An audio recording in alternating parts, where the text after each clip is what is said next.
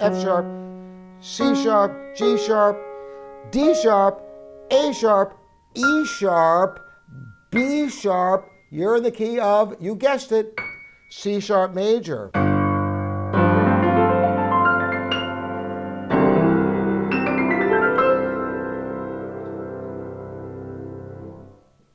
Welcome to livingpianos.com. I'm Robert Estrin with the magic formula for key signatures. Now, many of you know your key signatures, but maybe you don't quite understand them, or you're not fluent with them, and you wonder, do you need to memorize all that stuff? And the answer is no, surprisingly. Why not? Because there are formulas where you can figure them out and you never have to memorize them. Believe it or not, I have never memorized my key signatures.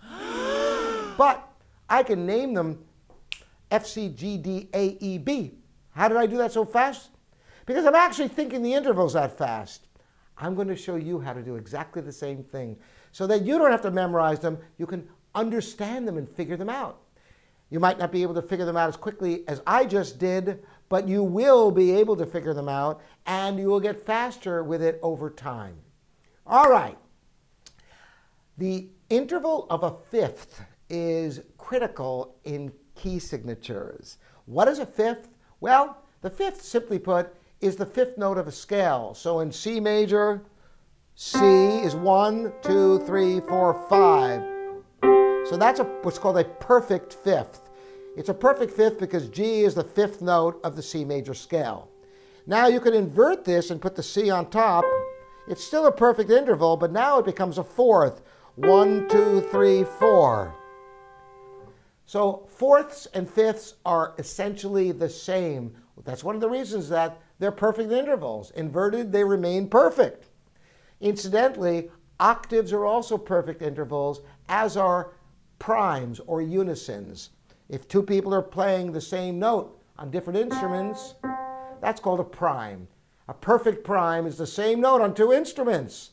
Octave, fifths, and fourths, or fourths. Now, once you understand fifths and fourths, the rest is easy. Let's start with it. You do have to know just a couple of little things. You notice that if you have a key signature with the sharps, the first sharp is always F sharp. You do have to memorize that. Once you memorize that and a couple of other very tiny details, the rest is seamless. So you have F sharp, and from here it goes up by fifths. You can either count with your fingers, F, G, A, B, C, which is the second sharp, or you can do it on the piano. F, G, A, B, C. C is the second sharp. From here you can go to the next one, C, D, E, F, G. G is the next sharp. G, A, B, C, D is the next one. D, E, F, G, A is the next one. A, B, C, D, E. And the last sharp is E, B. So these are all the sharps. F, C, G, D, A, E, B.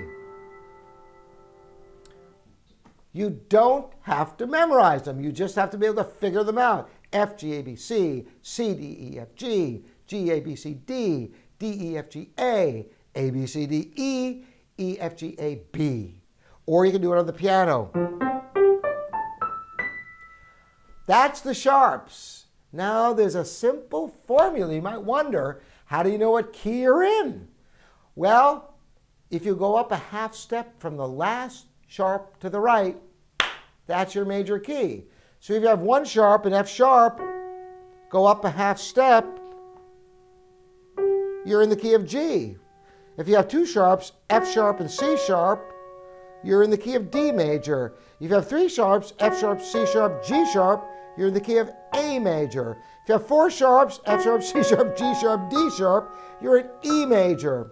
If you have five sharps, F sharp, C sharp, G sharp, D sharp, A sharp, E sharp, E sharp, you're in the key of F sharp major. And finally, all seven sharps, F sharp, C sharp, G sharp, D sharp, A sharp, E sharp, B sharp, you're in the key of, you guessed it, C sharp major. this makes perfect sense when you consider that that's 7 sharps, and since C major has no sharps or flats, you go to 7 sharps, and they're all sharp because there's 7 different notes. So really, you could start on C. I started on G, but start on C, go to the 5th note, G. G major has 1 sharp, D major has 2 sharps. Once again, going 5 notes. The 5th note of the D major scale goes to A major with 3 sharps. 5th note of the A major scale is E with 4 sharps, etc., etc. And that's just half the story, because now we go to flats. The first flat, if you only have one, is going to be B flat. From here, it goes down by fifths. But I mentioned earlier that fifths and fourths are the same thing reversed. So you might as well go up by fourths because it's easier to count up than down. So B flat, B flat, E flat, A flat, D flat, G flat, C flat, F flat. That's the order of the flats. Some of you may have caught on that this is exactly backwards from the order of the sharps. F sharp, C sharp, the flats backwards. So the sharps are F, C, G, D, A, E, B, and the flats are backwards from that. B, E, A, D, G, C, F, or B up fourths, E, A, D, G, C, F. The patterns are unbelievable. They're all over the place. Now, I had that little trick for you to figure out what key you're in with sharps. Just go up a half step from the last sharp on the right. It's even easier with flats. There is one you must memorize. The scale with the key with one flat is F major. It's got the B flat in it.